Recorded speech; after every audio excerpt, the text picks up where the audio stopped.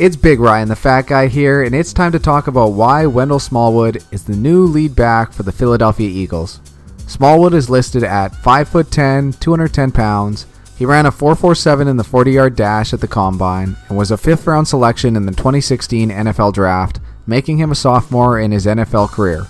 So, fat guy, why is Smallwood the guy at running back in Philadelphia?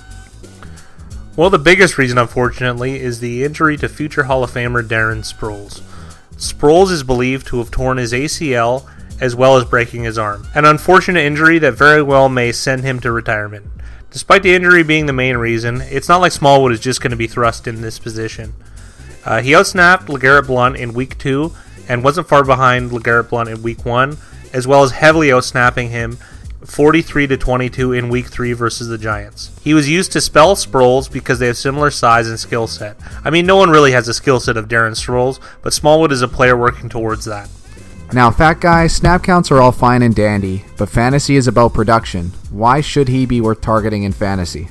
I will concede that running back production has been pedestrian collectively over the course of the first 2 weeks, but I believe the Eagles are a team that learns from its mistakes and have found the best way to support their run game. Guard Isaac Seumalo got benched in Week 3, by far their most productive game on the ground.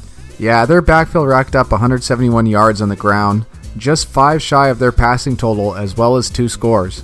They replaced Seumalo with first-round Titan Chance Warmack, then even rotated him with veteran Stephen Wisniewski. Wisniewski proved to be far better suited and cohesive with the rest of the starting line, which definitely catalyzed the run game. With this switch, Smallwood rushed for a solid 5.9 yards per carry, followed by Blount with 5.6. Blount is still going to see work on first down. It's still more of a TD threat than Smallwood is, so his role really hasn't changed that much with the subtraction of Sproles. According to Frank Reich, the offensive coordinator of the Philadelphia Eagles will no doubt have an increased role with the subtraction of Darren Sproles. Another key factor that will limit Blount's usage, other than the obvious pass game, is game script. In a tough defeat to the undefeated Chiefs, Blount only saw the field for 6 snaps. He ironically caught a pass for 0 yards during that time. If the Eagles get buried in a game, there's little chance Blount even sees the field unless they crawl to the 1st or 2nd yard line. In upcoming games with Denver as well as at Dallas and at Seattle, that isn't out of the realm of possibilities. Final thoughts, fat guy? Smallwood is only owned in 9% of Yahoo leagues and 2.9% of ESPN leagues, so chances are he's available for most of you out there in the ether. Smallwood will get most of the snaps, and the starting running back is tough to get without drafting him. So rush to the wire and acquire Wendell Smallwood. Now, earlier you brought up Stephen Wisniewski. That's not to be mistaken with Stevie Janowski, another very, very famous Philadelphian. Oh, definitely.